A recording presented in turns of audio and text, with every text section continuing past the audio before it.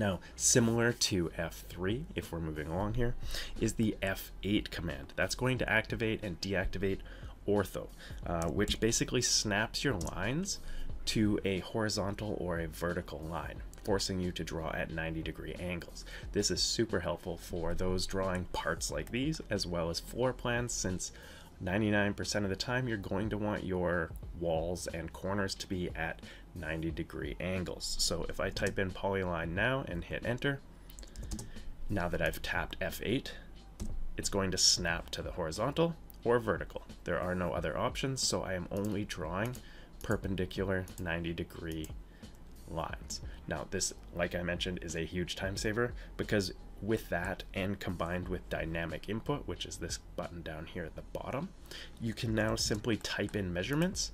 So I've clicked, I can now type in how long this line is. Let's say it's 6 inches. I can move my mouse down and I can say this one's 8 inches, 8, and enter. And over here we're going 2 inches. And now up 6 and over 4. And then type C for close. So you can see I've drawn this L shape here, all at 90-degree angles with just a few quick type commands, and it's all locked to that 90-degree angle. So tapping F8 is going to turn ortho on and off.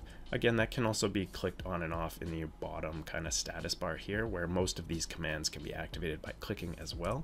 But as I mentioned, if you've got one hand on the mouse and one on the keyboard, this is just a simple natural reaction and becomes second nature as you use the software longer and longer.